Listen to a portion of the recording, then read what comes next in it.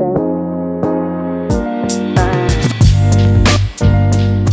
right, this is keto ham fried rice. So instead of the rice, we're gonna use cauliflower rice. You can make it yourself, or you can love your life and just buy some riced cauliflower. Most grocery stores have this now.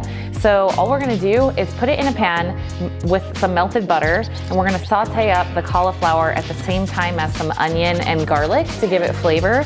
And then once that is like just barely translucent, we're gonna add in peas and ham and some beaten eggs and our aminos. Now I have liquid aminos here. You can also do coconut aminos. Just be aware that they have quite a lot of sugar in them. I think it's like 7 grams of carbs per serving. So I sometimes just do liquid aminos because it doesn't have any. So that's just a little tip. And then make sure that you salt and pepper generously so you really pull the flavor out in this dish, and it's really, really satisfying.